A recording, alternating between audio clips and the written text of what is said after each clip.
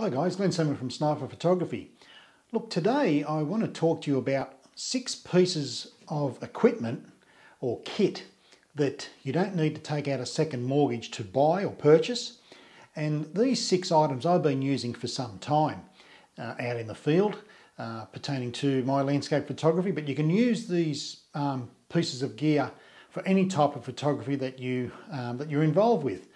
And as I said, they're not expensive to buy. Now these 6 items I believe have helped me, and I know they'd probably help you if you took this along on your next photo shoot. So starting off, the first thing I want to talk about is this. It's a little plastic cube made out of, well, obviously it's plastic or polyurethane or something like that. Now these retail for about $4 to $5 on eBay, and what it is, it's a bubble spirit level that fits on top of the hot shoe of your camera. And that way it enables me to make sure that my horizon line is straight. Now I know I can hear people out there, yeah, but Glenn, most modern digital SLRs have a feature built in, which all my cameras do as well, that you can go into your settings and find out if your camera's level. Well, that takes a little bit of time. Even though you might know where the setting is, you've still got to fumble around and this and that. And if you're operating in dark, overcast conditions, you really haven't got time to be mucking around with dials or switches or programs or trying to find settings for this particular level inside the camera. So this is so good. I brought half a dozen of these because you might lose them or you might break them, but they're so good. I put them on top of the they go in through the hot shoe of the camera, and that way I know that my camera is level on the tripod when I'm looking at the horizon line. A really good piece of kit, around about $5. So that's what it is. It's a square bubble float level, a bit like what the tradies use on building sites, and you put that through your hot shoe and it makes sure, and it tells you if your camera is level.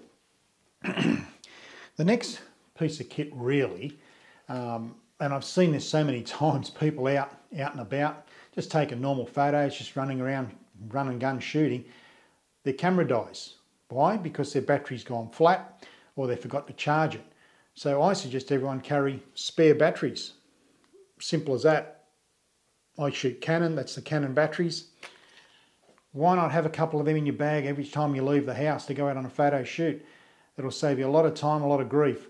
Once again, Canon sell these for about 80 bucks, but you know, I'd rather buy the proper Canon batteries. If you buy the non-branded batteries, they might be cheaper, but they take longer to charge and they don't hold as much charge. You don't get as many shots out of them. So try and get the batteries that match your camera, specifically made by that manufacturer, but carry spare batteries.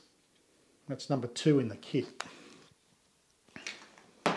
Number 3 is, I believe, another thing that everyone should have, because these things can fail on you, they can break down, they can just not stop working if you don't reformat, and that's SD cards. So I always carry plenty of SD cards with me, as you can see, in a little case, little aluminium case. I think I paid about $12 off eBay for that. Very, very good. It's actually waterproof, actually, I can't believe it. I got caught in a storm recently that did not let any water in. I carry 5 or 6 SD cards with it at any one time because you just never know when those things are going to fail on you. So number 3, spare SD cards.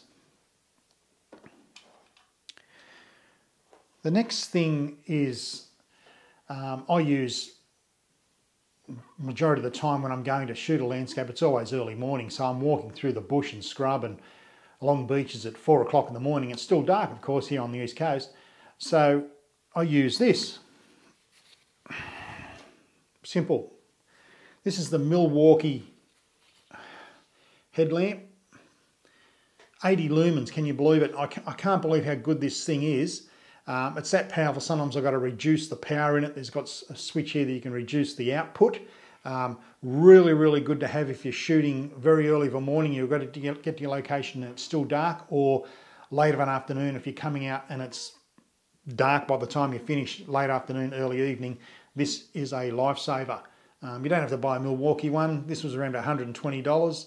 You can get cheaper ones, but try and get around the 90 to 110, 120 But this Milwaukee one is absolutely outstanding. USB chargeable as well. That's another piece of kit that I think everyone should have, really. Just makes your life a lot more easy. It's a lot safer for you as well. The next bit of kit, number 5. Now, if you're a Nikon or Nikon shooter and you're doing long exposures, you can close the viewfinder. There's a switch, and it slides a cover across your viewfinder.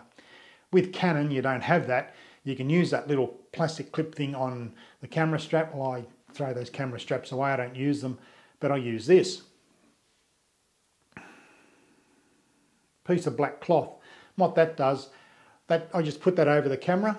Once I've formed the scene, I've framed it, I focused perfectly. I put this over the back of the camera, and that stops any stray light from getting in through the viewfinder, which can spoil your images, especially if you're shooting long exposures. So it's a piece of black cloth, very simple. Cost me nothing. Just over the camera like so, stops light from getting into the back of the camera. That's another piece of kit which really I think every landscape photographer should have, especially if you're involved with shooting long exposures like I am. Now this last piece of gear, a lot of people say, what's that thing hanging around your neck? Well, quite frankly, it's this.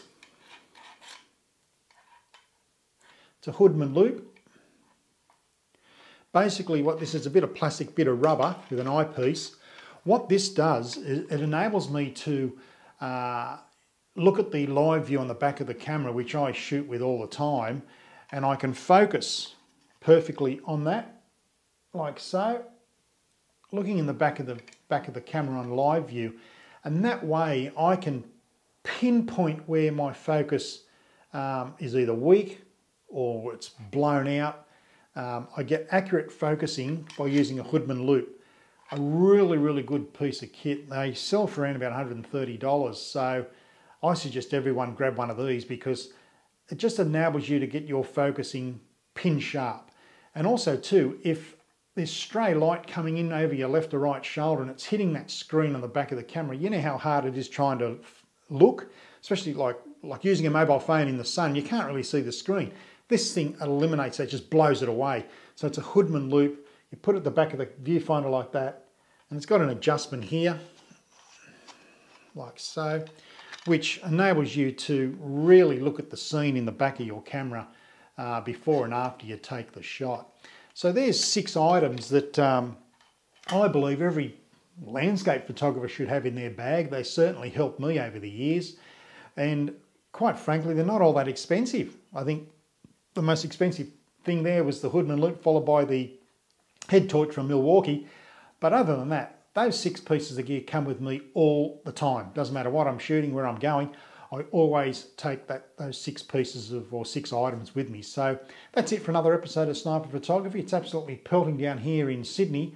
Was due to go out to photograph a few waterfalls, but where I wanted to go was a bit too risky. So I'm going to hang back for a day or so. I know they'll be running very well, and I can rest assured that those 6 pieces of gear will be coming with me on that next shoot. So until then, as I always say, keep smiling, keep shooting, be nice to yourself, family and friends, but most of all, you keep smiling, and bye for now. See you next time.